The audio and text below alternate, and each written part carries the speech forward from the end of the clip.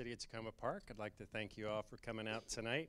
This is our first event after our summer break, and we've got a lot of things coming up over September. If you want to hear about our upcoming events, you can go to tacomaparkmd.gov/arts. There's also a link there where you can sign up for our weekly e-newsletter. And so now I'm going to hand things over to Mark Hendricks. He is a conservation photographer, a former marine mammal biologist. He's written a book about Chesapeake Island and taken extensive photos throughout the Chesapeake Bay Watershed, which he's going to talk about tonight and show you some of his photos. So thanks again for coming, and I'll hand things to Mark. Thanks, Brandon. I like this. I haven't even done anything yet, and I'm already getting a round of applause. It's easy. I heard there were a few people in Takoma Park that did not like football, so I'm glad that some of you decided to show up today. This will be fun. And luckily, since now I can see all of your faces, none of you, I don't think any of you have ever seen me give a presentation before. That's great, because for you, these stories will be new. And so, well, and as what Brendan said, I'm what's called, I refer to myself as a conservation photojournalist. So, and when most people hear that, they think I'm restoring old film for museums. No, which is would be a good idea. But what I do is pictures with a mission. Okay, I just don't take pictures for the sake of doing it or to raise my ego. I could care less about that. I like to tell stories, especially about endangered or rare species, especially in habitats that you live in right now that many people are not familiar with. So that's what we're going to go down. So imagine a place, okay? And this is happening right now. It's September.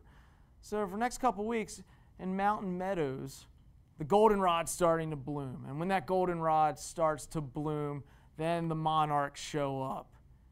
And those monarchs, that feed on that goldenrod so they can make their migration down to Mexico. Well, then in a few weeks from there, as that air gets crisp, the leaves are starting to change, then we start to see that first glimpse of white in the air, and the returning tundra swans start showing up on the tributaries around the Chesapeake Bay itself. And then, a few weeks after that, those same swans have to deal with pretty harsh gale force winds on the Chesapeake. Okay? And what's fun about all that is that you're home. Okay? From that mountain meadow, you can get to that tributary of the bay in less than a workday. There's a lot of different ecosystems in the Chesapeake Bay Watershed. More on that in just a bit. But a little bit about myself. I wasn't just found on the street today. And I come from southwest Baltimore City. Okay, I still wear those shorts occasionally. And my mom forces me to. And when people hear that I'm from southwest Baltimore City, they think it's urban concrete jungle. And how did I get involved in this type of work? Well, my mom always forced me to be outside, get dirty, go to parks, enjoy myself, stare at bugs, and start learning to identify flowers and plants. And then from there, my love of wildlife and the outdoors then turned into wilderness and backpacking. And for 10 years, I worked at the National Aquarium. I was an aquarist. I worked with giant Pacific octopus, but for most of my career, I worked in the marine mammal department, where I had a lot of great moments. I trained these animals for a long time, and that led to a lot of fun moments for me. It also led to some absurd moments for me as well. If anyone's interested in licensing that, it's called Christmas Card from Hell. And then with that, I also was doing cognition research, going to grad school. And also what I did is I did rescue work. Okay, so we did rescue and rehabilitation with cetaceans, which are the whales, the dolphins, and the porpoises. Pinnipeds, like this gray seal, and this harbor seal. And we also did a lot of sea turtles as well. And I really loved doing that work. I loved doing my research, and I loved building bonds with everything from an octopus to a bottlenose dolphin. But I really liked doing my rescue and rehabilitation work, because it was great to be able to give sometimes that animal another chance back out into the wild and giving that release. So all that combined, and then while I was in grad school one day, I was writing an academic paper for my lab, and I started to get a brain freeze, like I drank a Slurpee too fast, and my head started to hurt really bad. And then I realized I was not enjoying what I was writing at all. I realized I was only writing for a very small audience of peers. And for me, I wanted to try to pull heartstrings. I wanted to talk about things and write about things I cared about, and I wanted to reach a wide audience, not just a very small pedantic group. So I did journalism and took a course in journalism in high school, and I always took pictures, started with slide film. And I used to backpack in camp. That's a big part of my work now, but I would backpack in camp and I would take a camera with me and take pictures to show people what I was seeing. Because people would always be like, well, why do you go out in the woods for days on end? Well, I enjoy it, but look at all this amazing stuff that only happens when you're out there. So I like to say I was dumb enough to think I could start a career in conservation photojournalism, and luckily that's what I've been doing ever since. I do also teach courses in animal behavior and research methods at Towson University as an adjunct, but most of my life now is being a conservation photojournalist. So doing stories on rare species we'll talk about later today, like the Delmarva fox squirrel, piping plover, really cool animals that find sanctuary, and that theme is going to come up because sanctuary, it's not just the animals, it's for us as well. And a lot of my work involves the Chesapeake Bay Watershed, but also the coastal bays, which we'll talk about where Assateague Island is found. And I like to, because I want to try to pull heartstrings, I want to try to show people things that I care about. Well, one of those things includes behavior modification. More and more people are going out into parks. More and more people are going into public lands. And with that comes really bad behavior. Like, this is lame. Taking a Corona bottle and just putting it on a piece of driftwood is if someone purposely did that. It did not show up in a... I guess it could have happened, but there was no hurricanes at this time. And so that's lame. And people have to realize, when you put something in the environment, the chances of it going out on its own are slim to none. So there was a group of guys they live in Ocean City, Maryland, that got tired of the beaches being trashed. So the guy in the car right there, his name's Alex, he started a group called Get Trashed on Assateague. And usually after a good day, they do go to the local pubs.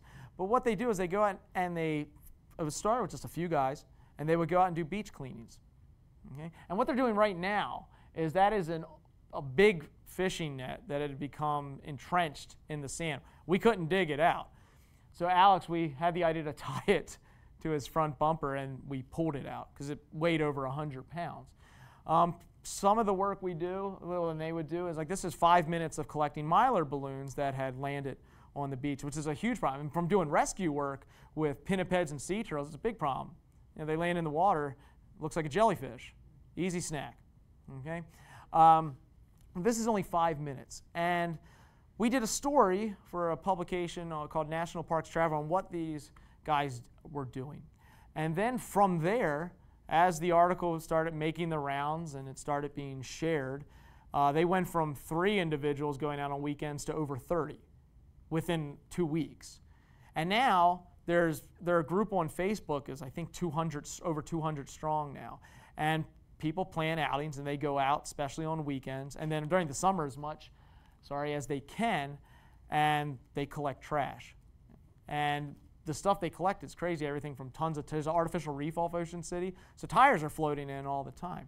But because of something like this, what they're doing and being able to get a story out, showing images, again, no one wants to see mylar balloons on a beach, but if people are more aware of these types of things, they might be more likely to just say, hey, if you're on the beach and you see a can or that somebody left a Corona bottle, they might be willing to at least pick it up. There's a trash can or recycling bin not far from a parking lot, and they might just that little bit of change. And that's what I hope to do. If I can get most people to just consider giving something back to the environment, then I think I'm doing my job. Okay? But photography for me has also been a gift in the way that's been my passport around the world. I also do travel and adventure stories for different publications.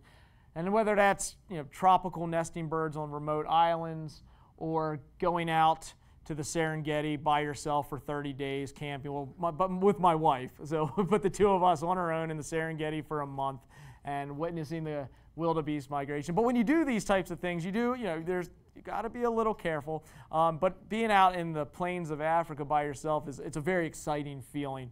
Your neighbors got to be careful about, but they start to get used to you. She stayed around with us for about 3 days, but you do have to be careful though, because sometimes Papa does show up, and then you're like, okay, I'm going to stay in my tent right now until you go to sleep, and then we'll get into our Land Rover. But I also, with my work in Africa, there's, this is called the mountain gorilla. All right, there's not many of them. So, okay, you guys are shaking your heads. You guys are an enlightened crowd. I like this. But the mountain gorilla, as you know, for most of you, it's critically endangered. At one time, there were only about 100. Now we have almost 900 strong. Okay, but with mountain gorillas, Rwanda genocide, the Congo Civil War, they live in the Virunga region, which is only in the DRC, Rwanda, and Uganda. Okay, so they live in that region. And what goes on is ecotourism. All right? And guess what? If there was no ecotourism, these guys wouldn't still exist. So people pay top dollar to go out with a guide to see a certain troop of gorillas that become habituated to humans. They're protected by humans. They're called a group of anti-poachers. They are armed. And they know these individual families more probably than their own because they spend 6 days a week with them from sun up to sundown. And part of the money that goes into getting a permit to do gorilla tracking then goes on to create schools, environmental centers. So now it's placing value on the gorillas. This is my friend Tony. Tony is an anti-poacher. He protects one individual family. He has a group that he goes out with, and one family that he stays with, and he knows very well. His life are protecting these gorillas. But it's not just the anti-poachers. Okay? This is Francois. Francois is a porter. People can pay $10 US a day to have someone like Francois carry their bags for them. Because some of the gorilla families, the mountain gorillas, are higher in elevation. So it's quite a trek to get to. But with Francois, his old job, he used to be a poacher. He was a part of the bushmeat trade. Now that there's value placed on this species, now the mountain gorilla is a revered species in Rwanda and Uganda. There's still issues, especially with the rebel groups in DRC. But again, we're getting closer to 1,000 mountain gorillas that still survive. But again, if it wasn't for ecotourism, we wouldn't have mountain gorillas will be gone. And part of that has inspired me also with my work here in doing responsible ecotourism to show this wide variety of habitats that we call home in this Chesapeake Bay watershed. And the watershed's huge. Okay? It is the largest watershed in North America, but it's also the third largest watershed in the entire world. It's big. 18 million of us call it home. 6 states it encompasses, part of 6 states, and all of DC. And then there's a wide range there's still pockets of wildness and a wide range of species, and some that can be found nowhere else. Most people, when they hear Chesapeake Bay, the only thing they think of is a bridge that gets them to Ocean City. But it's so much more than that, because once you get over that bridge, I tell people, look up. Give yourself 10 minutes, because if you do that, you're probably going to see a bald eagle. A lot of people don't realize this, but specifically on the Delmarva Peninsula, but around the Blackwater National Wildlife Refuge, has the second highest concentration of nesting bald eagles, second to the Florida Everglades. This was still the case when they were an endangered species. The bay was a huge sanctuary for bald eagles. Now, you go over to Delmarva, again, just look up. I promise you, if you give yourself, you might have to rest your neck and get some ice on it, but if you look up long enough, you will find an eagle probably perched somewhere in some loblolly pine or flyover. There's a lot of eagles that make their home here in the watershed. But also, there's some northern latitude species as well. You make your way up north, go into the Alleghenies, go up to more higher elevations, you can come across paper birch groves, one of my favorite trees. And people, they think Canada. Okay? But in some of the higher mountains in Pennsylvania, you can find cooler climates, you can find species like this, balsam fir, something thought more like the Maine North Woods. There's pockets of balsam fir in the higher mountain elevations of the watershed. And in the watershed, also in the same state of Pennsylvania, they've reintroduced a large species that used to be found here. We'll talk more about that in a bit. And they've actually been reintroduced now for over 100 years, and that's elk. And also it's home to species, we'll talk about this guy much later in the lecture, but stuff that's found nowhere else. They make their home only in the Chesapeake Bay watershed, and they are a relic of a bygone era. Okay? But what links all of us together, from me, you guys, that salamander, that elk, all of the bald eagles, everything, it's water. So from those early spring rains to the Potomac River, right by here, those rapids at the Great Falls, everything's linked by water. So whether it's the fox hunting voles in a meadow near agriculture, or white-tailed deer, and we're going to see more of those as the weeks and as fall starts to roll in, as the rut begins, to the gray tree frog that decides to squat in your eastern bluebird feeder. Okay, all of us are linked by water, including the 18 million people that make their home in the Chesapeake Bay Watershed. So again, with my work, I want to show people, hey, this is what we have. There's still pockets of wildness, especially living in the D.C. area or the Baltimore, Washington region. Most people don't think wilderness, but there are a few pockets of it not far from here. And we're starting to see more restoration in areas of the watershed that bring back the wildness. But people have to realize restoration is expensive. Preservation of what you still have is a much more affordable way to go about conservation measures. But we are starting to see more restoration in different pockets of the watershed, especially around the bay itself. So for woodcock habitat, it's a game bird. They're not endangered, though their numbers have drastically declined in certain areas. Most people don't see them. They blend in really well with leaf clutter. They're a ground bird. They will fly, but not for very often. During the spring months, mom is not shy anymore, and they will use roads to cross with their chicks. If you want to have an enjoyable experience when you get home, go to YouTube and look up woodcock dance. There's a lot of creative woodcock enthusiasts who have linked their song with that old 80s song, Walk Like an Egyptian, because it's very similar. It'll give you at least 10 minutes of enjoyment. But so you got woodcocks. Most people don't even know what a woodcock is. Or porcupines. Did you know porcupine, more northern species, porcupines reach their southern limitation of their range in western Maryland. Okay? They used to be state endangered. 2 years ago, they were removed from state endangered species. Mostly found in Garrett and Allegheny, but they are growing more in Washington and Frederick. I've seen them in Frederick, and they're all over the mountains in Pennsylvania. Most people don't know we have porcupines in the state of Maryland, so close to the bay itself. And with that, with porcupines, at night, they like to come out on the roads. Why? Because of salt. If you don't know porcupines are a species in Maryland, you're not going to be able to avoid them on the road. Again, part of what I do with conservation photojournalism is it's not just about pretty pictures. Pretty pictures is for people that want to just share for likes on Facebook. That's a part of it, and that can inspire some people. But what I do is storytelling, and that includes I have to show the not so pretty, the ugly, the death. That's a part of it as well. And most people do not know that we have porcupines in this state. And I wouldn't be surprised if in a couple years from now one shows up in western Montgomery County.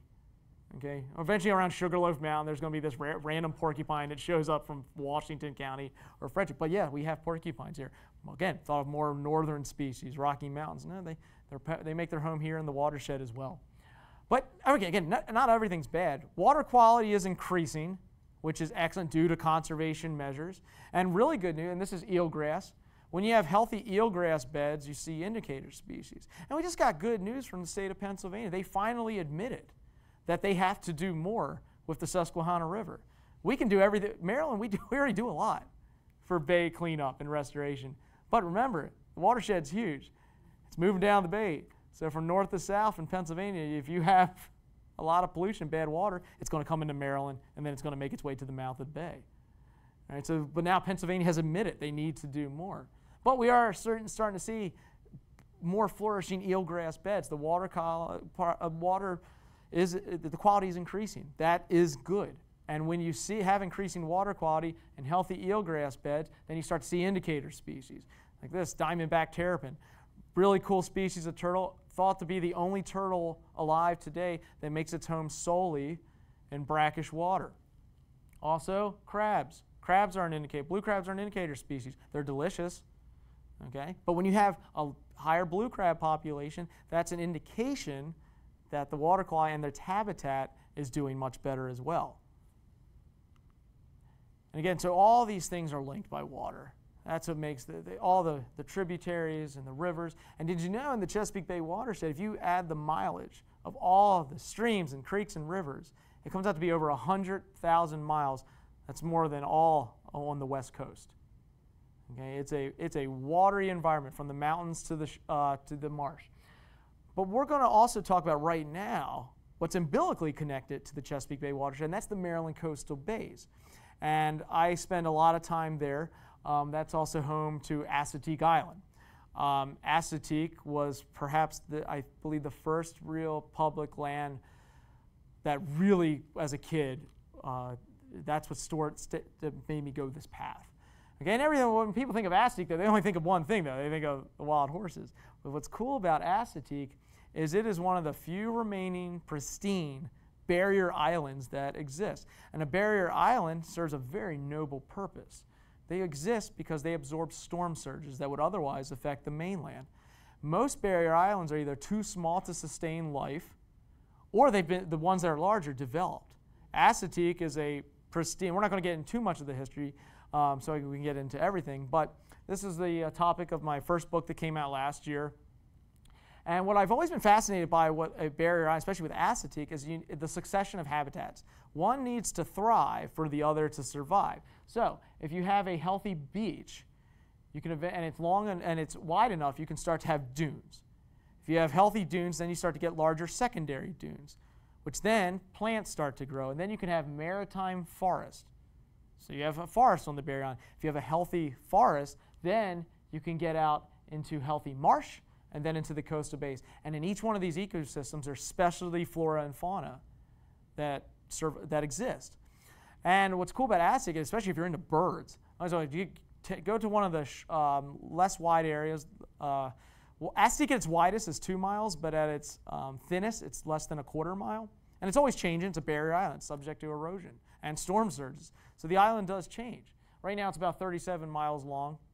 And we'll see how it goes. Sometimes it fluctuates between 36 and 37. But if you're a birder, give yourself 20 minutes and try to go through all 4 ecosystems, and you'll see specialty birds in each one of those ecosystems.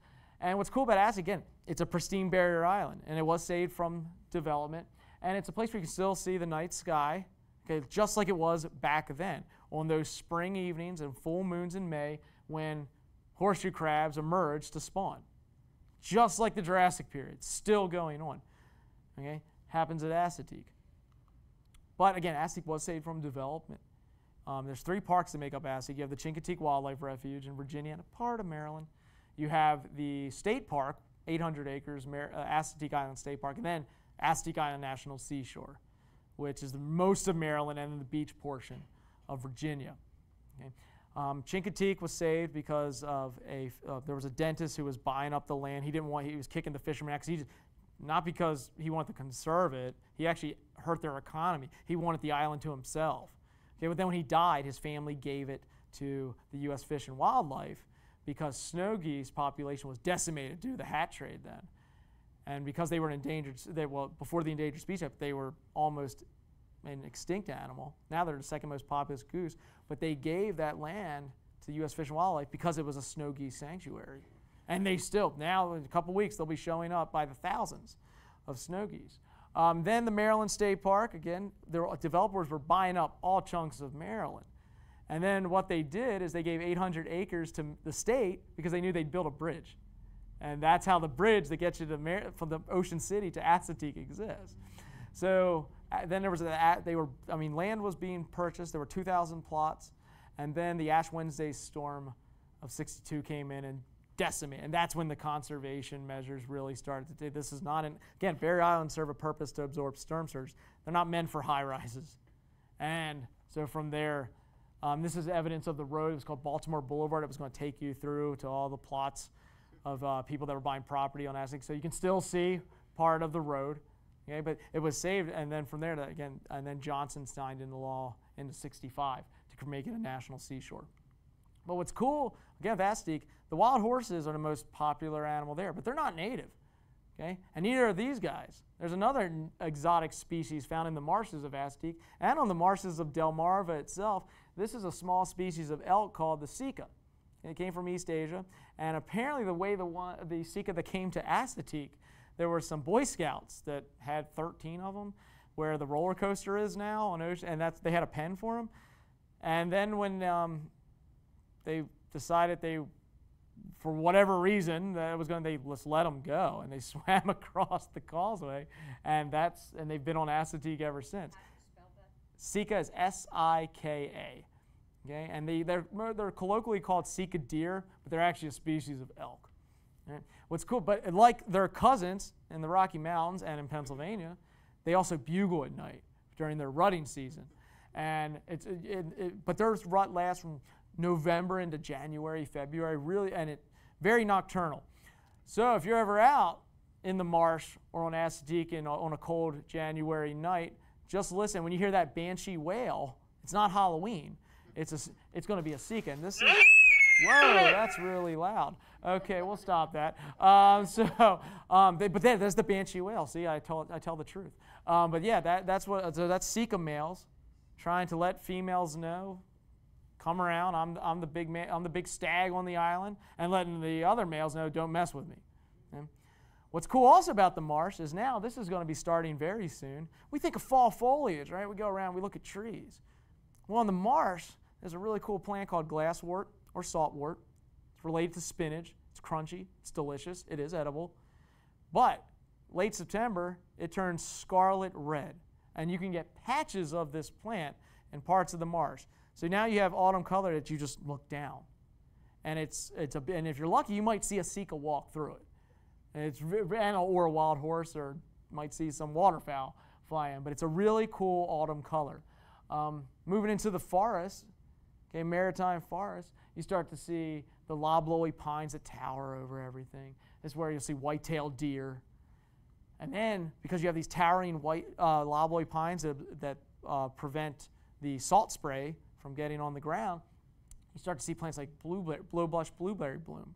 This now allows certain mammals like raccoons and opossum and the deer, and for birds, provides a food source. So then you have others, and then you have the hunters. Okay? So the apex predator of Assateague is the great horned owl, and there is a healthy population on that island.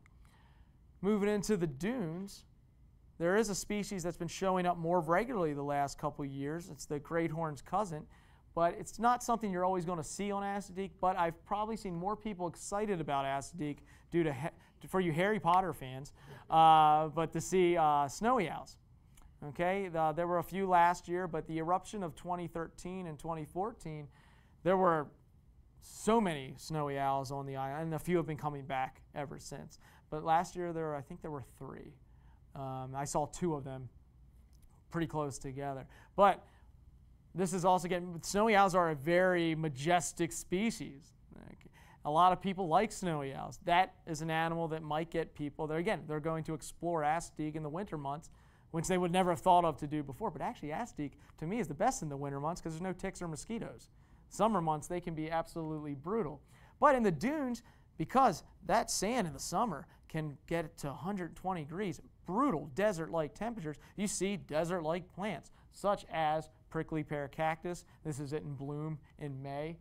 And on the dunes, just like that goldenrod we talked about at the beginning of the lecture in the mountain meadow, well, there's also seaside goldenrod. And guess what? Does the same thing. Okay? The other population on the Atlantic flyway, just like the snow geese, these migrating monarch butterflies stop in Assateague to feed on the seaside goldenrod to feed their migration south. Same purpose. And what's cool about Assateague is I always say it's a place you have to take your time. There's no big mountain vistas that are going to slap you in the face like the Tetons. But there's still remarkable sightings. But you got to take your time. For example, I always look down, just like looking for the glasswort, because you might see the seaside grasshopper that blends in so intricately with the sand. And they hop all over the place.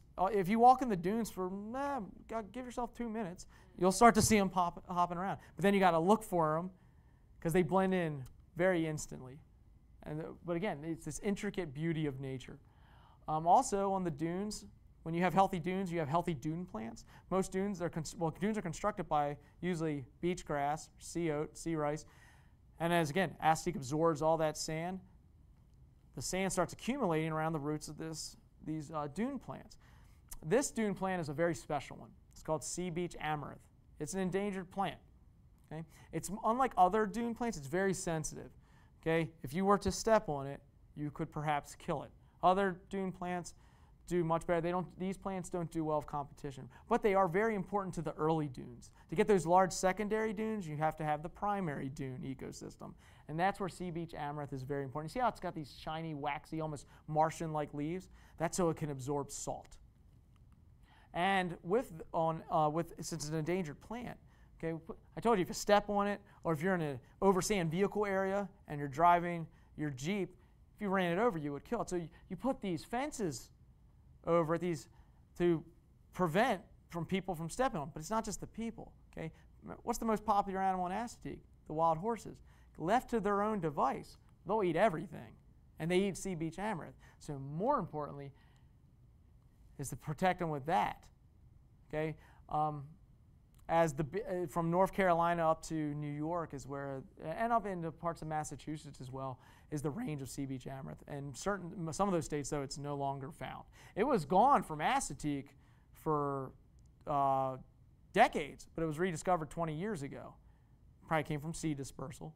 And now we have a fairly decent population of it, but it has to be protected. People come to see the horses, but again, the horses have to be managed as well, because left to, again, non-native species, they would eat the island, and the deer would as well. They would eat the island, every plant, if left to their own. Okay?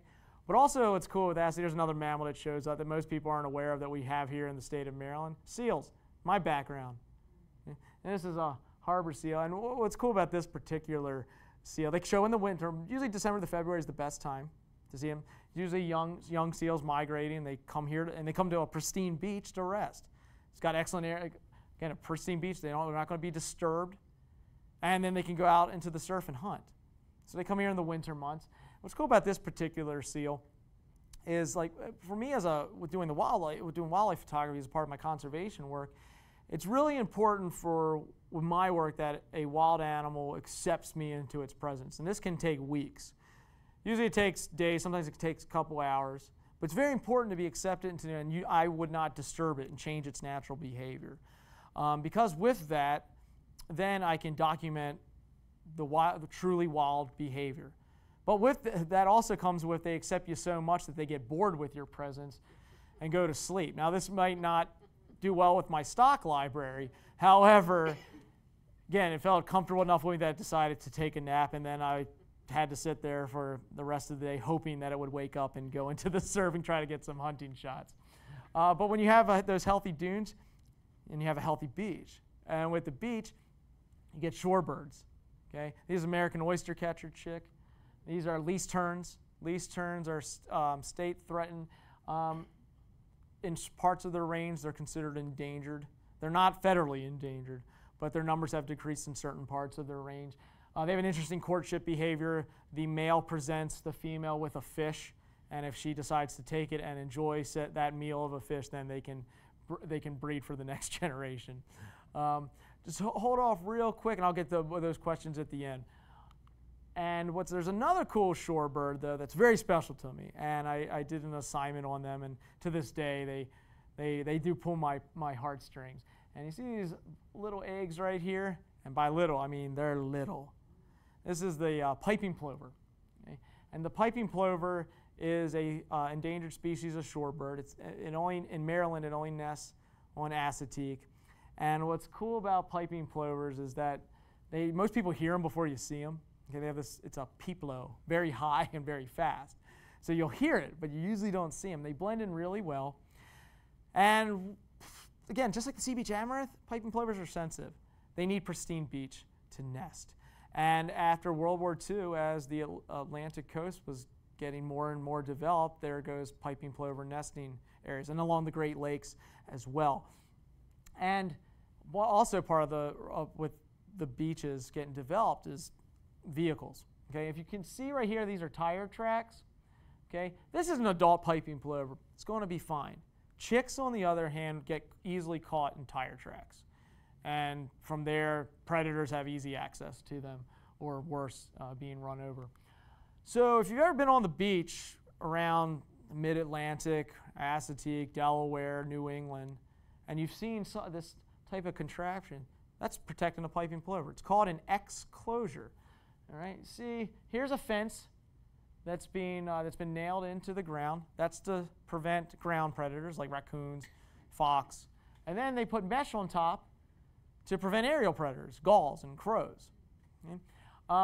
When a nest is located, it's a very meticulous process. It takes no more than 8 to 10 minutes. They go in fast, and even before the mesh goes on, wiping away, sweeping away the footprints. Okay, and I remember when I was out these, I was like, wow, I mean, they're very fast. They're called the plover crew. Very fast, got it done quick. And I was like, well, when does mom feel comfortable enough to come back? And it's pretty instant. She knows what to do. She's thinking about getting on her eggs. And she ducks under, goes in, and will sit on there until they hatch. And piping plovers, when they were listed as endangered, there were less than 800 breeding pairs on the Atlantic shelf. And to get them to be removed, we have to get to 2,500 breeding pairs. And this was started in the late 80s. Well, guess what they're at now? Over 2,200. It's working. Okay? So eventually, the goal, you don't want piping plovers to be on the endangered species list forever. No, you want them to recover so that they can be removed. That's a success story. And again, we'll talk about that with another species as well coming up. And then, because of that, we will have piping plovers continuing on the beaches of the Atlantic and Chesapeake especially. It's the only place in Maryland where they nest. And I always say the chicks are little cotton balls with matchstick legs. And they are adorable, but they are small. They're very fast, too. I have been on beaches, too, where they have I'm carrying my gear, and they've just ran right in front of my chute. I'm just like, whoa. And they're very tiny, but adorable. The mothers will also, if there's a predator around, they'll fake a broken wing display to try to get the predator to notice them. It gives the chicks ability to run away. It's really cool behavior to see. What I like about also with Chesapeake and the marshes of the Chesapeake Bay are the wading birds. My wife's from Miami, so I love the Florida Everglades, and there's so many types of wading birds down there. And you can see huge concentrations of them right here, and especially the marshy environments of the bay and on Chesapeake. One of the more fascinating wading birds that we have, though, is this punk rocker right here. This is called the cattle egret. Okay? Cattle egret has a really interesting natural history. Does anyone know where they came from? Africa. You got it. Yeah, they come from Africa. And for reasons we don't really understand, a couple decades ago, through natural range expansion, they flew across the Atlantic, ended up in South America, made their way up to the Caribbean and South Florida, then made their way up the Atlantic north and expanded westward. Now they're everywhere. So yeah, and what they do is they hang around pachyderms like elephants and rhinos. You also see them around hippos and Cape buffalo, because when those big hooves come down on that grass and all those bugs move out of the way, they're getting meals. And then when they get their meals, they don't have to use any energy. They can take a ride on that elephant and eat that grasshopper. And what's cool, unlike other places cattle egrets have expanded into their range, on Chesapeake we can see the same behavior with the wild horses. They hang out underneath, they get they get easy meals, and they get a free ride. So you can see it's very similar, but it's the same thing from Africa to Chesapeake. It's pretty cool to see, have been able to experience that in both continents. Now, there's nothing like a Chesapeake Bay sunset, especially, again, if you're looking out in the bay, that northern harrier flies by, you hear the clapper rail. And those twilight colors, nothing like it.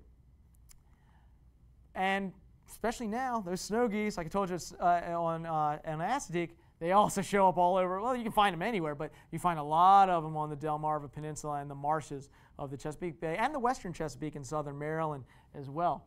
And it's a cacophony of noise, and it's thousands upon thousands when they take off in unison. It's such an incredible sight. You don't have to go far to see an amazing wildlife encounter. You've got it right here at home in the Chesapeake Bay Watershed. There's another white bird that's been steadily expanding since 2005 now around the bay, and that's the white pelican.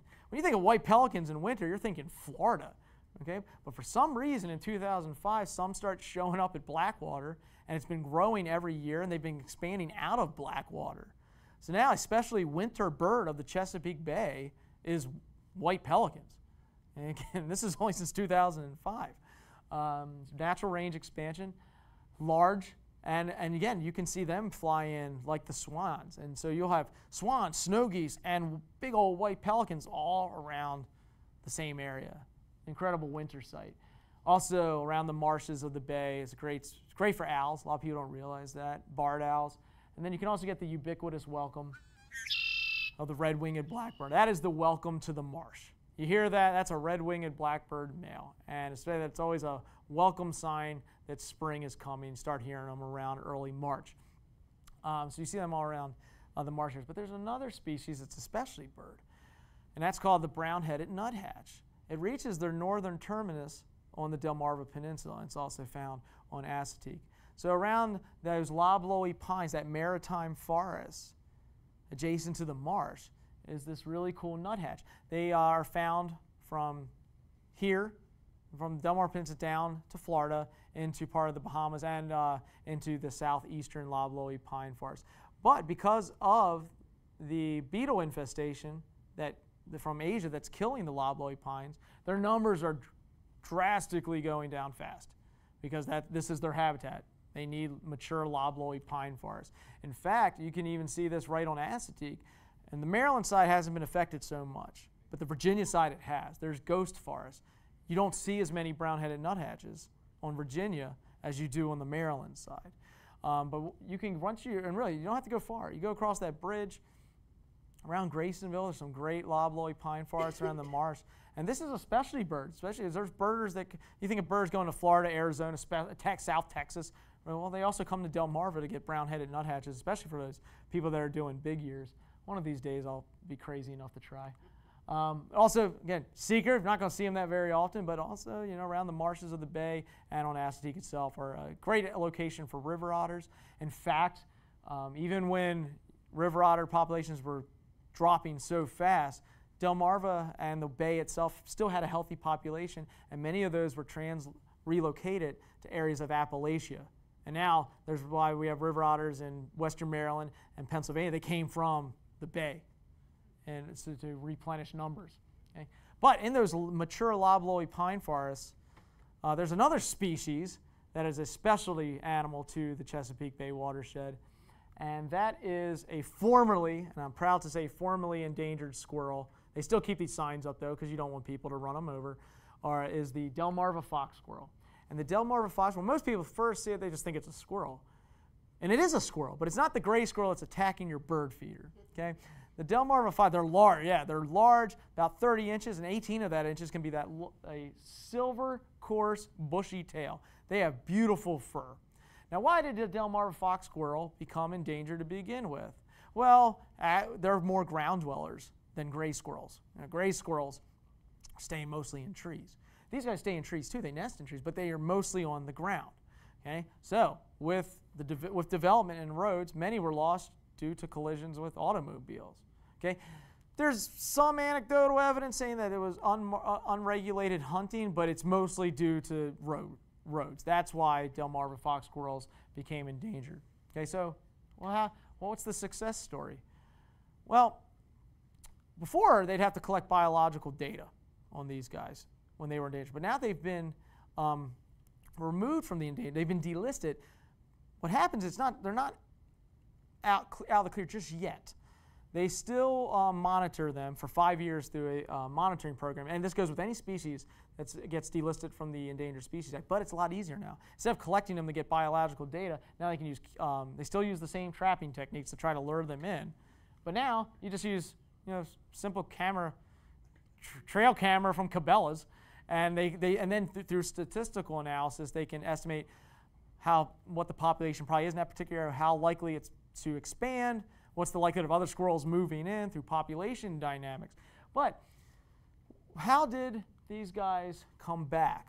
Because Glenn Ferris of the DNR, who was he was a big part of why these guys recovered. He said if it wasn't due to private landowners, we could have saved them from extinction, but they wouldn't have recovered.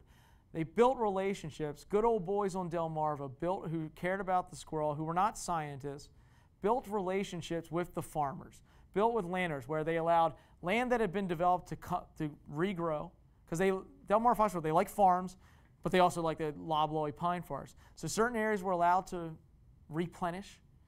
okay? And farmers allowed them to be taken from the Blackwater Wildlife Refuge, where those eagles are, and translocated to their land, just like those otters that went to Western Maryland from the bay. And guess what happened?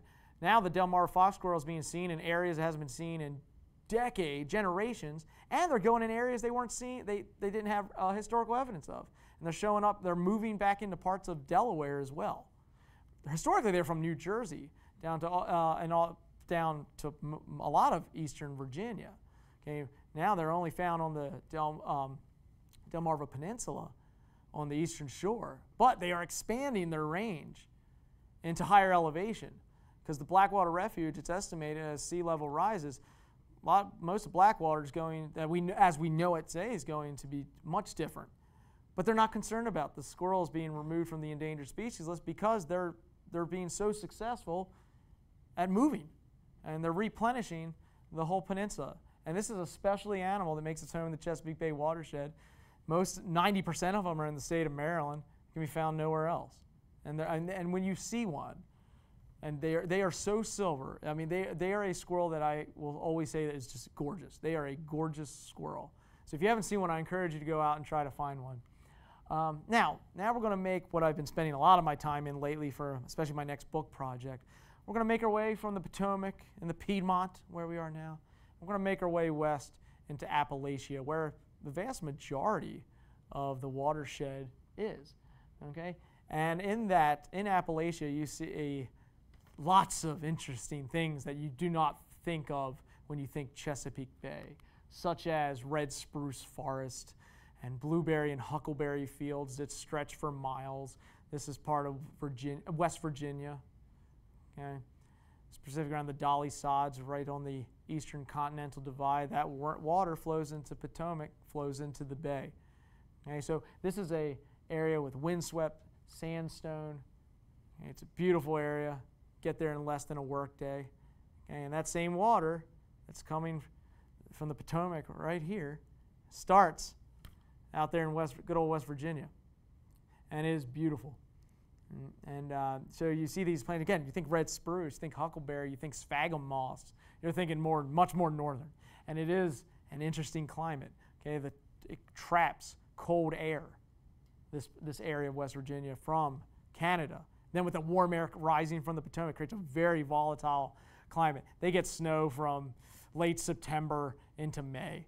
To get there in wintertime, you pretty much have to ski out to there. I've seen cars that people have had to leave in late October, early November because the snows came and they had to wait for it to melt because they get a lot of snow. But it is a stunning environment. All that water flows right to the Chesapeake Bay. Also in the mountains, I told you Pennsylvania reintroduced elk in 1913. Yeah, we used to have a lot of species here that were extirpated. Okay, elk, we had mountain lion, timber wolf, okay, wood bison, all relics of a bygone era, no longer found. But the last haven for the eastern elk was in central Pennsylvania, in the Alleghenies, part of the Chesapeake Bay Watershed. And it was there where they decided to reintroduce them. So in a couple weeks, their rut will start. And you hear those beautiful bugles. But yeah, you don't have to go to Yellowstone to see elk. You can go to central Pennsylvania, small mountain town. And their economy is based on now, because it's gotten so popular, people to come see the elk herd. Okay? The area of Benezet's a very easy, pretty much if you don't see elk, it's because you're sleeping. Okay? There's a lot of elk in that town. But there's also some other, it's called the Pennsylvania Wilds region. The Quahana Wild area is really, if you want to go out and see old school Appalachian wilderness, and if you find the elk that aren't used to people, that's an adventure. It's a great backpacking and camping trip. But yeah, so there is still pockets of the Chesapeake Bay Watershed where we still have these large mammals that are, were used to be plentiful in the entire watershed. But and then so we have the Alleghenies, but we also have the Blue Ridge. And we don't have to go far from here. Right here in Takoma Park to get to the Blue Ridge, just head up to Frederick. Okay, and in the Blue Ridge, there's a lot of species that you can be encountered, just like the Alleghenies. And that includes the white-tailed deer. The ruts come in the spring months. Plentiful. I mean, we can find them all over the watershed. But there's so many deer in the Blue Ridge. And again, this will be coming in a couple weeks. So, you know, just I always tell people, just be careful, because when those males are going, what boys will do for girls' attentions knows no bounds. So that's why there's so many collisions in autumn with deer, because of the rut. So they're going, females are being chased, the males are going crazy, and they don't care about a car. So take it slow, especially on some of these darker roads, even not far from here, some near the nature centers. There is a high deer population. But the Blue Ridge, there's tons of white-tailed deer. It's also a haven for black bear well, and this is a very special, this particular bear is very special to me. I've been watching her for years. I call her Super Mama. I know where she dens. I've seen her now rear 2 sets of cubs, and she just kicked out. Very sad, because now that I think I won't see them together anymore, but she, and they all survived, were the 3 brothers, and I'm one of 3 brothers. So my mom actually has this picture on her wall, because I don't know what that says about me, but I guess she thinks I'm a bear to an extent. I wish I could get a mustache like that, but that's another story. But yeah, so we have a very healthy black bear population in the Blue Ridge Mountains, especially Maryland, West Virginia, Virginia, Pennsylvania, even Cooperstown, New York, around that area. It's a black bear haven. And there's also lots of caves in Appalachian. One of the things I'm working on right now with biologists is studying white nose syndrome. And what you're seeing with some of these caves is a very high mortality rate with bats, almost, in some cases 100%. White nose syndrome came from Europe, and in Europe, there's caves that are like the most beautiful caves in the world, but there's no bats. Okay? And now we're starting to see where white nose syndrome has come in Maryland, West Virginia, Pennsylvania, and now across to Washington State, because all it takes is a spelunker gets on their clothes, and that's how it travels. Okay? And certain bat populations are getting decimated that live in these areas. So this is a project I'm working on right now. Hopefully we'll see publication in the next year or so. Whoops. But yes, but we lots of cool caves, bats and bat species. There's another species that makes their home in the watershed that it's state threatened, and it lives in the Appalachian Plateau and those Allegheny Mountains. And it's just like that Delmarva fox squirrel, it's a rodent, and it is the Allegheny wood rat.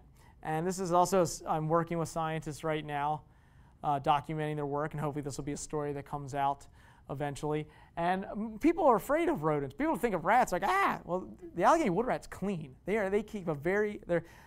are constantly cleaning their little area. And it's not big. I mean, we're talking about an Allegheny wood rat's home, like here, okay, not very far. They keep it very clean. They move stuff. And they have these long whiskers, and they live in these rocky outcrops.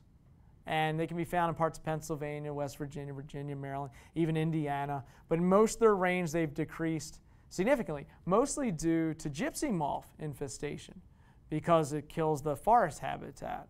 But as when you have a healthy environment and those plants are allowed to regrow, it helps with the population. And what's really interesting, you got to be careful in Allegheny wood rat habitat in Appalachia, is for some reason they live harmoniously with these guys, timber rattlesnakes. The same outcrops where you find Allegheny wood rats, you're very likely to find timber rattles. And they'll let you know, like this one, that they notice you. Okay? But timber rattles, even they in certain areas, certain states, they are state endangered. And a lot of it due to poaching efforts on the black market. Timber rattles go for quite a bit on the black market. People go and try to collect venomous snakes and then sell them to drug dealers and other nefarious people. But true, that's and also state bounties have also called people that get paid to go out and just kill a bunch of timber rats. But Allegheny wood rats are great. But you know what? They seem to live harmoniously with these timber rats. But you know what these guys eat? The other rats that you don't want around your home. So they serve a very important niche in the environment. Okay, it's also a place where fur bears, bobcats. Doesn't happen very. I spent the morning with this bobcat. It's very lucky. I don't know if it'll ever happen again. I hope so. But yeah, we don't have mountain lions anymore. There's some people swear they've seen them, but usually what they see is a bobcat. Remember, a bobcat does not have a long golden tail. They have a bobtail. Okay. But yeah, we have bobcats all over the Appalachian Mountains. Whoops. And we used to have timber wolves, not anymore. But something else has moved in, and that's the eastern coyote. And actually, Montgomery County's got a very healthy population of them. But in certain areas, they have been seen to dramatically reduce deer herds, just like because they prey on the fawns. They don't. Some of them have been. There is anecdotal evidence, and people have seen them chase. A buddy of mine actually videoed to chase an adult deer in Pennsylvania. So I think the bigger ones will go after. But you know, back in the day when we had timber wolves and mountain lions, that's what kept the deer population in check. Well, we don't have those large predators, but it's going to be interesting to see as these guys expand more what the ecological niche is going to be. They mostly eat small mammals, but they're being seen more and more regularly. But with fur bears, working on my Appalachian project right now, I've always fantasized, you know, if I could go back and live in any area, because I've done projects on primitive survival and bushcraft for Outdoor Life magazine, and I've been trained in those things. I would always, if I could go back in time to any area, I would like to be a mountain man for at least a day, and then I would, you know, I'd like to, you know, have some slippers at night. But I think it'd be cool. So, you know, the mountain men were big fur trappers. Okay, well, we're not going to get into the fur trapping, but what I'm doing now, which is pretty fast, I'm doing camera trapping, and what I'm doing is I'm taking retired cameras I'm not really using anymore, hacking cables.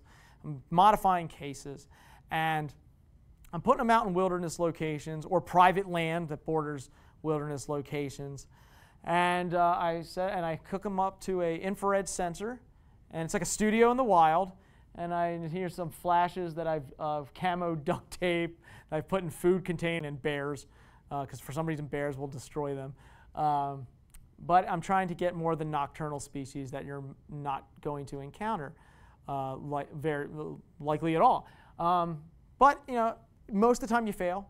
But when you get something, it's like Christmas morning. It's very exciting. Like a possum. If it wasn't for possum and raccoons, I wouldn't get really anything. But it's allowing me to get images that I wouldn't be able to get any other way. Get this wide angle, personal perspective, more intimate, shows the animal in their environment. And you know, I find game trails. I look for signs, just like an old mountain man would, and that's how I set my camera traps. Funny story though. Like I said, if it wasn't for possums and raccoons, and I love possums because a lot of people think of possums, they think rats, but they're not. They're a marsupial. They eat ticks. They serve a very important ecological niche. But raccoons, if it wasn't for possums and raccoons, I pretty much wouldn't have much of a success rate with my camera trapping. But this particular raccoon, paid my camera trap a visit for 3 straight nights and became very fascinated unnaturally with my camera trap. And so I had a full memory card of this. And I showed up and I was like, what's wrong? What happened to my camera trap? It was all off center and hanging. I was like, what the? So I take it down. I'm going through the images at home because the battery at this point was dead. And I see there's this raccoon. I got hundreds of images of this raccoon. And then on the second night, it was become really fixed. Like, what the heck is this thing? And it would keep triggering. It would go back and forth on the infrared sensor. I was playing with it. And then I have like 80 pictures of this. It came up to the camera trap itself and just sat there fascinated by this thing, whatever, that it had no idea what it was. And then I found out how my camera trap had become off center. It climbed on it and just, I don't know what it did at that point. It might have, it was the mating season, who knows. But he knocked my camera trap over. So that raccoon gave me about like 600 pictures, and about half of them are this. But yeah, so that was funny. But you know, sometimes you get lucky. Again, it's all, I mean, you plan, but most time things don't happen. You know, you get a red fox shows up now and then, that's right. But also in the same game trail, got a gray fox. I don't see gray fox very often, more nocturnal. They're the only canine species that actually climbs trees. Pretty interesting, a really cool animal. So there's other species that I'm trying to capture right now with my ongoing Appalachian project. There are fishers and also mink. And if I can get otter and beaver too at night, you know, I've seen plenty of them. But you know, I'm trying to document the biodiversity of Appalachia right now because that's an area I think needs more cred and it's a wonderful, beautiful place and has a lot of pockets of really good wilderness region. A lot of people don't realize that. So I want people to appreciate what we have in Appalachia. And there's a lot of cool spots not far from here. But the animal I want to talk to you about right now real quick in Appalachia is this guy. This is a special Appalachian wonder. This is called the Shenandoah salamander. And it is believed to have the smallest range of any tetrapod today, living today. It's a relic of the Pleistocene. Okay, the fact that we still have Shenandoah salamanders is remarkable. They only live on the 3 highest peaks in Shenandoah National Park. Shenandoah National Park is our big national park in the Chesapeake Bay Watershed. And when you think of salamanders, you think of logs and rocks by creeks. These guys, high elevation, cool, dry climate, and they live on the outskirts of Talus Slope. This is Talus Slope. So they live on the outskirts. And this is and again, up here you see more northern plants like red spruce and balsam fir. So during the Pleistocene, these mountains were more coniferous as opposed to deciduous. Okay? They are an endangered species due to their very small range. And for the longest time, it's been theorized the reason they were endangered was because of a much more common salamander, the eastern redback.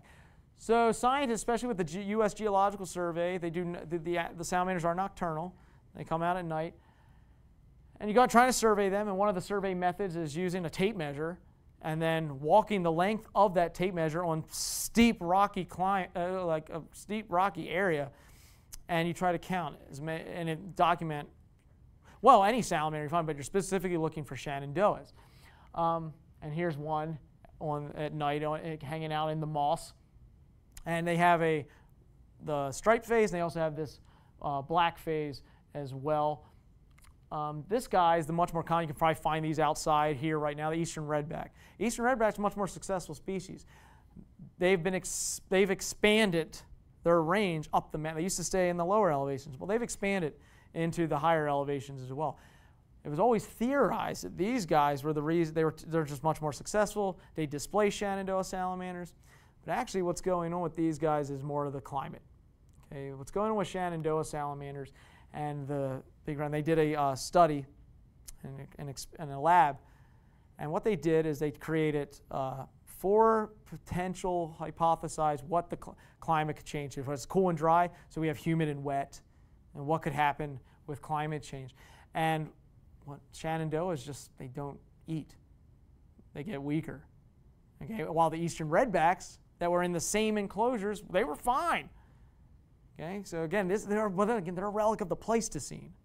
Okay, a different climate. The fact that we still have them is remarkable. But even though they're protected completely in the boundaries of these 3 mountains in Shenandoah National Park, the outside influence of bad air quality and pollution is something that knows no boundaries. And so, will we have Shenandoah salamanders? I hope so, and their population is still good for what it is. Again, they can't live really anywhere else. But if that area gets more wet, gets more humid, their days would be numbered. And this is a very rare species that's only found in Shenandoah National Park, but in the Chesapeake Bay Watershed. So in closing, I just want to tell people, I always try to convey, like, we're very lucky to have, even though you don't think that, we don't have Yellowstone, we don't have the Tetons, we don't have Yosemite, but we have a lot of special areas in Appalachia, in the Piedmont, in the marsh, and then connected to the coastal bays. We have Aztec.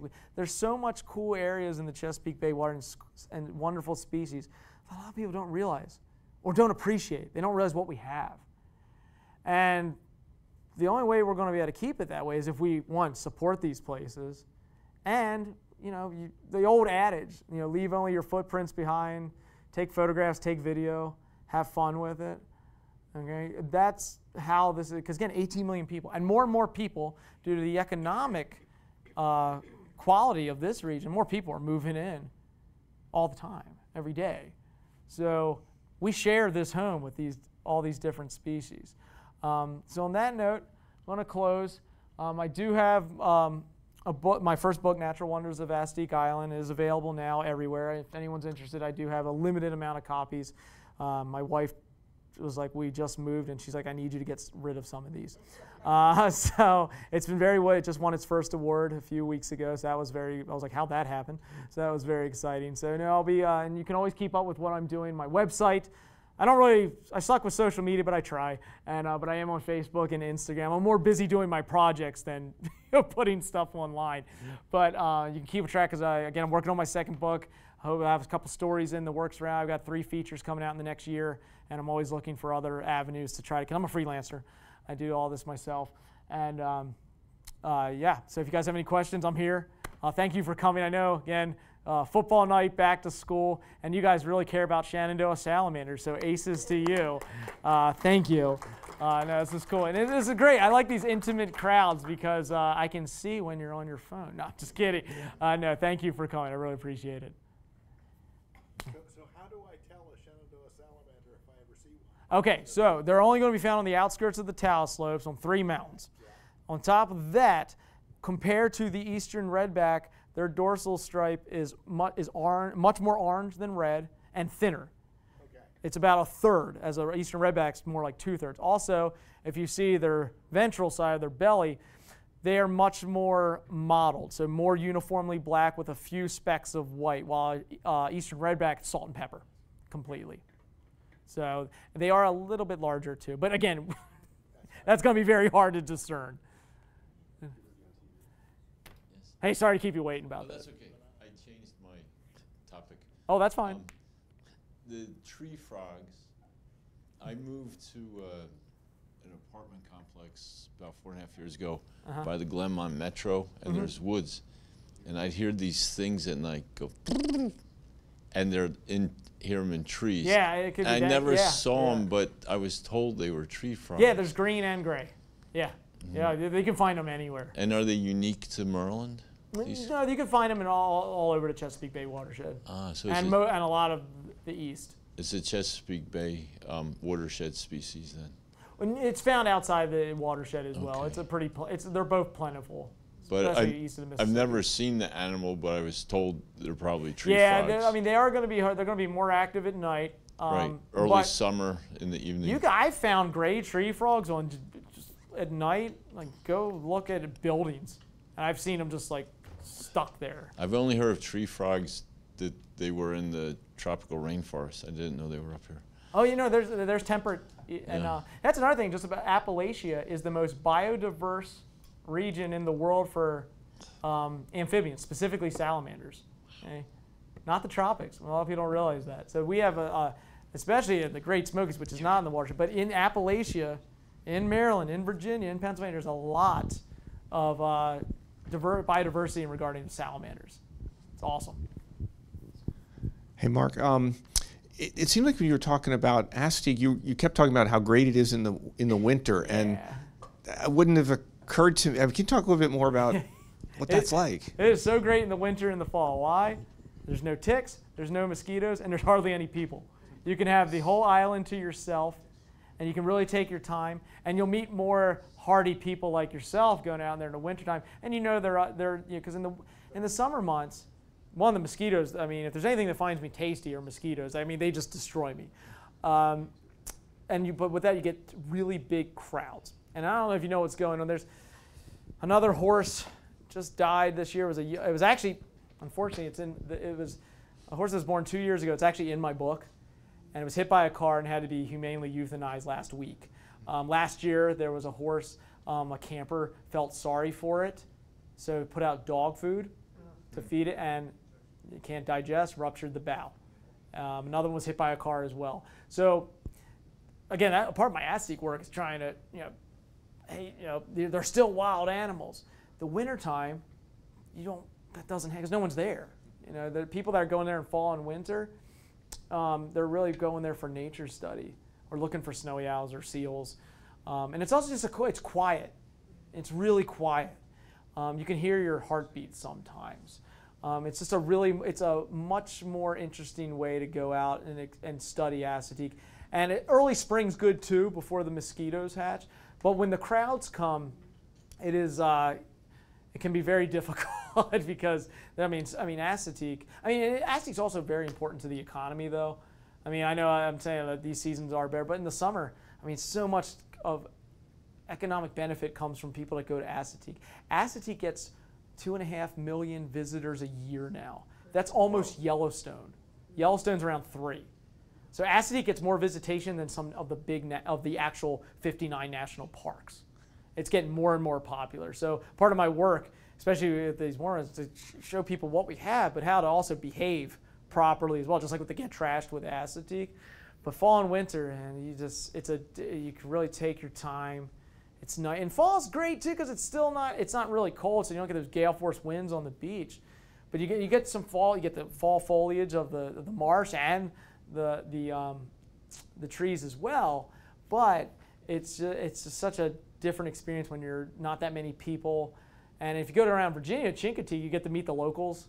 They are the saltwater cowboys that do the horse roundup every year. It's you can take your time more, and you get to really take in the culture as well. It's hard to do that with the summer when everything's so busy. And it's just a different time. But again, for me, most important though, those ticks and mosquitoes. If I can avoid them, I will. I was going to ask you the same question about I was going to ask you the same question about Blackwater. I've only ever been there in the early spring. Okay. But what time of year would you recommend, and what particular things besides the bald eagles? Blackwater is great all seasons. I mean, I prefer the less humid, but Blackwater isn't. Assateague, you're not getting that type of visitation. So any season you can, but like again, the ticks around Blackwater are also really, really, really bad in the warm months.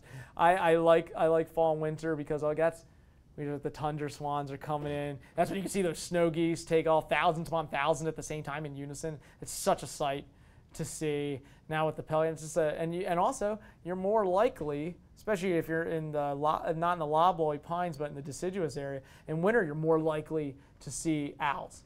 And especially in January, there's a healthy population of great horns at Blackwater. So besides also the waterfowl that's there, which is awesome, but the great horns, they take over old hawk and eagle nests. So January is their breeding season. So that's when they're going to be most active. So January and February, you're going to make your way around, and if you try hard enough, eventually you probably will find some great horns. I've seen 2 that were courting at Blackwater in January one time. It was really remarkable. But I do like the cooler climate, especially now that I'm doing the camera trapping in Appalachia. That's when things are on the move because they have to. If they're not hibernating, they have to find something to eat. So they're definitely moving around. And also, again, you don't have all that leaf foliage that gets in the way. You can spot things more. So yeah, I am definitely gotten more into fall up to early spring are my favorite times to get out, especially when I'm camping or backpacking. I think you've answered part of my question, which we were in Assateague about 12, 13 years ago around Thanksgiving. So we decided to have one Thanksgiving there with the family. And we saw, that was my question, I think it's snow geese, that you go to that pond towards the beach. And you're going there on the left-hand side. Mm-hmm. Thousands and thousands of these birds, and sometimes there are. It's like an airport. One party is up there, the other is landing, and they come in and they're circulating for some space to clear up, and with some signal, this whole group on this side takes off, and that's an amazing. And I like how you said that so nicely because it's such an incredible wildlife encounter to see that snow geese spectacle. You don't have to go far to see it. You live in the watershed. You get there in a few hours. You get there, in less than half a workday in some of the locations where they are. But if you want to see it, Blackwater and Assateague are 2 of the best areas to really experience it. You can find it also around Calvert County in the agriculture areas too. But man, when you're on that marsh bordering the bay itself, it is one of the greatest wildlife spectacles, and it's right here. And I've seen the wildebeest migration. It's amazing. I've seen the Mar River cross. That snow geese spectacle is still up there. Still one of my favorite. I look forward to it every winter. It's incredible. And that's why from becoming a conservation photojournalist, I mean, you appreciate what you have. It's just because you're out there and you're experiencing, and it's like, wow, I'm home. That's so cool. I'm home.